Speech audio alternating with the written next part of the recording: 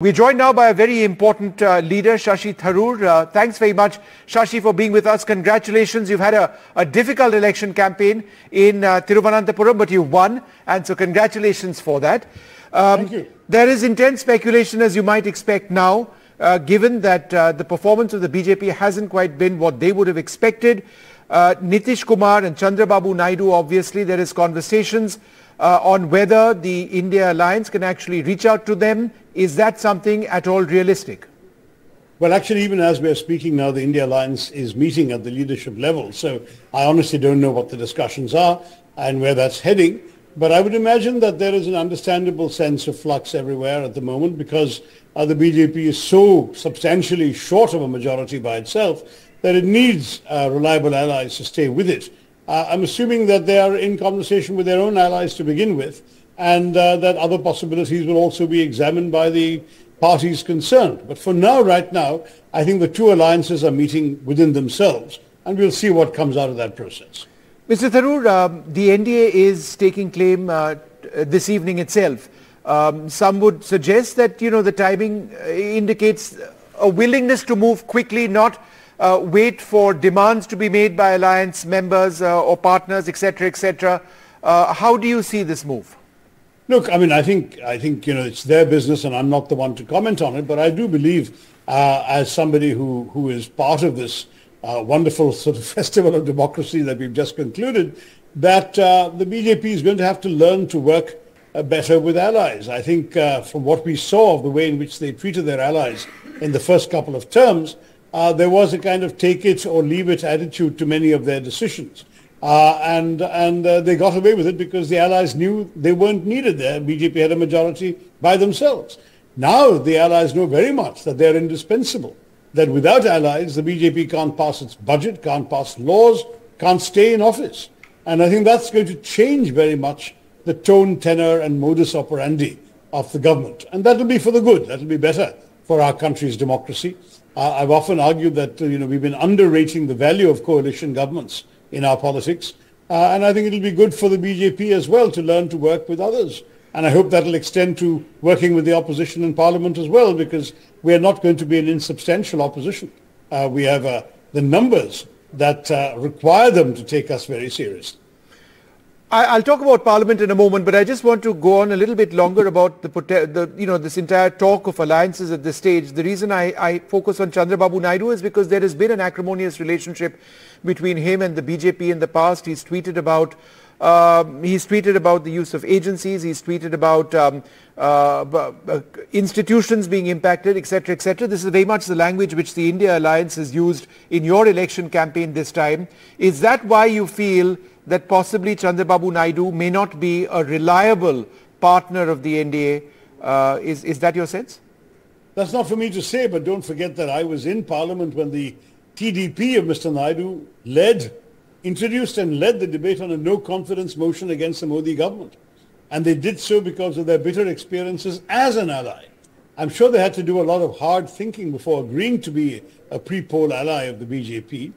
And now that they've seen that the BJP needs them in ways that the BJP did not need them before when they were allies the previous time, my guess is there's going to be a little more hard bargaining within the alliance. But that's not, again, something that I can be privy to. Sure. It's happening with the NDA, Vishnu. But Mr. it will happen. I've heard some very tough language used by the TDP speakers during that no-confidence motion not so long ago. The NDA has opened its account in Kerala. You've had an extremely close election, which you won with 37.2% of the votes. Rajiv Chandrasekhar ended up with 35.5% of the votes. Do you believe that the BJP is progressively making a substantial entry into Kerala, something which was perhaps unimaginable till earlier?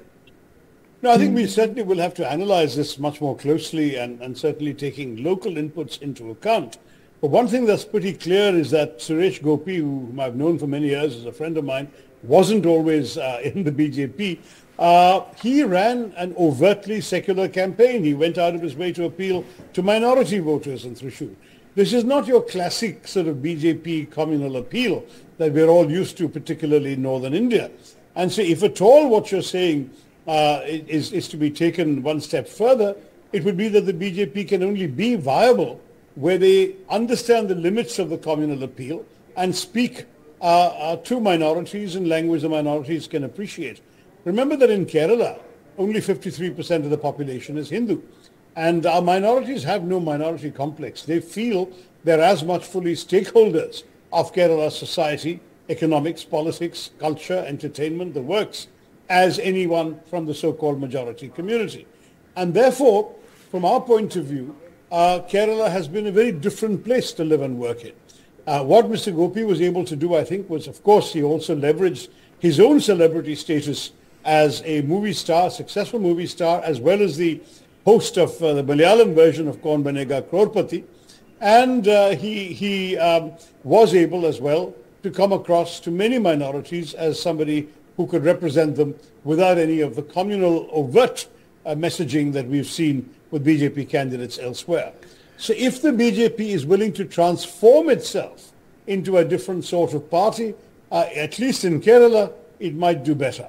But they are facing a huge challenge. For example, they tried to reach out to Christian minorities across the state during last Christmas. But the Christian minorities were looking on their WhatsApps and on their mobile phones at pictures of burned and destroyed churches from Manipur, assaults on Christian pastors in Jharkhand and Chhattisgarh and elsewhere, attacks on churches during Christmas week happening in 3 or 4 North Indian states. And they looked at all this and said, if this is what the BJP is doing elsewhere, why should we trust them here? Sure. And their appeal fell flat in many places. So that would have to be something the BJP would have to tackle. They would have to amend their approach and mend their ways if they really wanted to appeal to voters in a place like Kerala. Mr. Tharoor, you know, the number which the India Alliance was talking about was 295. Many of your leaders said that, no, you know, we are going to get to 295. That didn't happen. You did, of course, do much better than many others. You ended up with 232. But would you say that Karnataka was the biggest disappointment, and also Bihar? And I ask about Karnataka because of the recent assembly election results where you did very well. I know that assembly election results don't translate into national election results, but the gap between the elections would have suggested that perhaps a wave may extend. Are you disappointed greatly at Karnataka, and what about Bihar? Yeah, disappointed a bit in Karnataka. I wouldn't say greatly because we got 9 seats, if I remember right.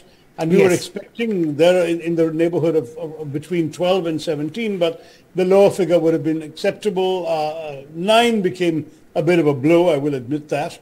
Bihar, certainly everything we saw from the ground appeared to involve a huge degree of enthusiasm for Tejasvi Yadav, his party and his message. And that was belied, though the Congress did win a couple of seats, and we are very happy that we have good representatives, including the re-elected MP Mohammad Javed, who had served with me in the last parliament, and I know to be a first-class representative of Kishanganj in Bihar. The third state where we thought we might do slightly better was Madhya Pradesh. We didn't expect a total blanking out. We thought we'd get a handful of seats, and that did not happen. On the other hand, we did very well in unexpected places. Rajasthan and Haryana gave us very good numbers, and those are both states where we had 0 last time around. Sure. You know, there's some wins, some losses, some gains, some setbacks. On the whole, I would say the Congress has much to be happy about, but we will need to do, of course, a state-by-state analysis. You haven't mentioned Delhi. We certainly did not expect to lose every seat in Delhi, and having campaigned in Himachal, I can tell you we didn't expect to lose every seat in Himachal. Right.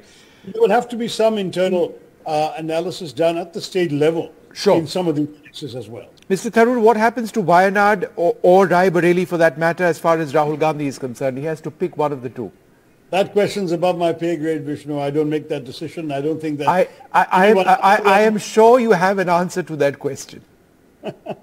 I'm sure I do believe that the whatever choice is made will be the right one for the party and for the country, because both are very important signals, and both are places where Rahul Gandhi won a thumping majority of multiple lakhs. I think it's very, very good that we have signaled once again that we're back in UP with a bang, which I think has a special value, given the two things. Number one, the idea that the old slogan you remember in the 60s and 70s was that he who rules UP rules the country, and that's certainly an important fact. The second thing is the fact that we've done so well in UP with 42 MPs from there in the opposition.